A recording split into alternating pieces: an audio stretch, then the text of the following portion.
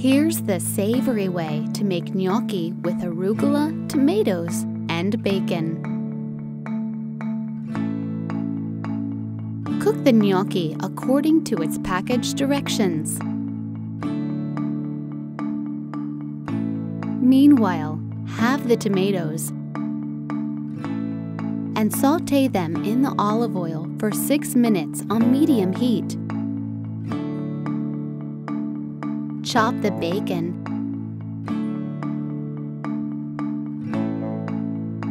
and add to the tomato mixture. Cook for 1 minute.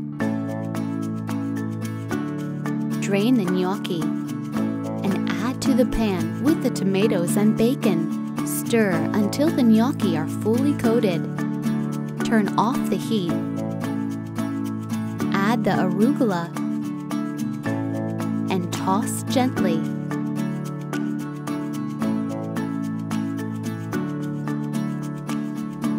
Garnish with fresh basil and pecorino romano. And there you have it, simple, fresh, and savory. Enjoy!